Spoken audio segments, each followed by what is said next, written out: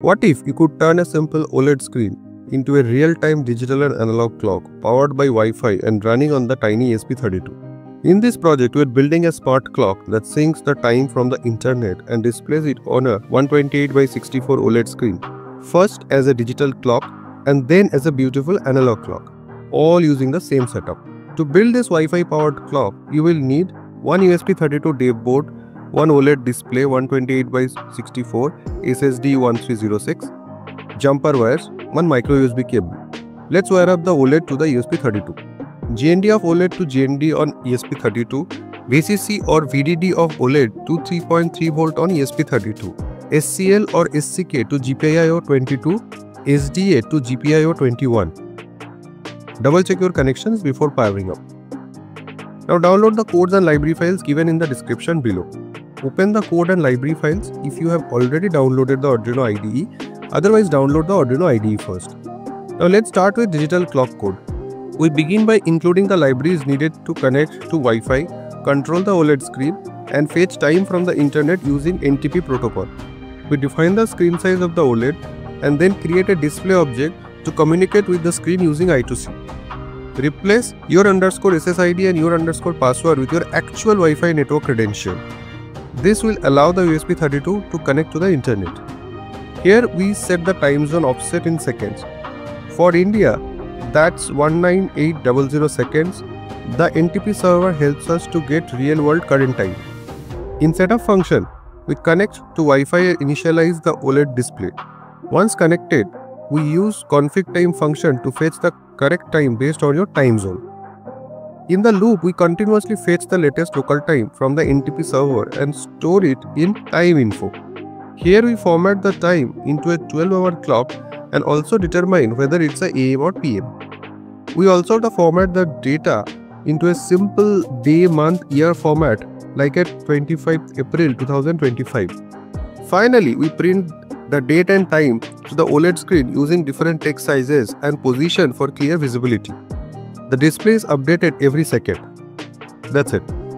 Now we will upload the code to the ESP32. Plug your ESP32 into the computer using the USB cable.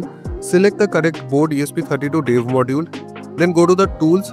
Select the port where your ESP32 is connected. For example, COM4. Make sure to replace the Wi-Fi name and password here. Now click the upload button. If you see connecting dots appear, just hold down the boot button until it starts uploading. Once uploaded and connected to Wi-Fi, the ESP32 fetches the current time from the NTP server and displays the current date at the top, the live digital clock in 12-hour format in the center, and the AM/PM indicator at the bottom right. The display updates every second. Watch your OLED transform into a slick digital clock. Now, ready for the analog version? In this version, we are using the same OLED and Wi-Fi setup. But this time, we draw a clock face with hands for hour, minute and second, just like a real analog wall clock. We use trigonometry to calculate the angles for each hand based on the real-time values from the NTP client library. Now just open its code file. We start by including all necessary libraries. This helps us connect to Wi-Fi, fetch time from the internet using NTP and control the OLED display. We define the OLED size and create an object display to control it using the AdraFoot library.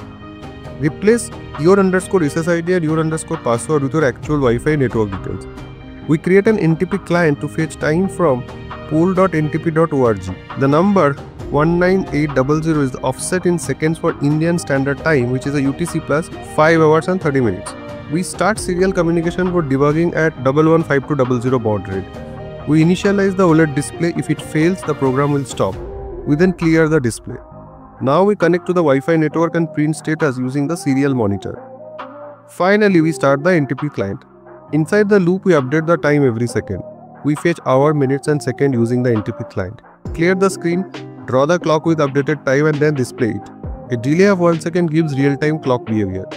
This function draws the analog clock. We set the center and radius of the clock.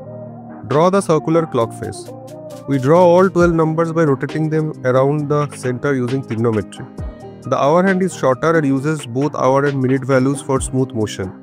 The minute hand is longer and smoother, and it also updates based on seconds. The second hand updates every second and goes all the way to the clock's edge. And that's it. Now upload this code in the same circuit as done earlier. The result? A mini analog clock that updates every second with precision and looks amazing.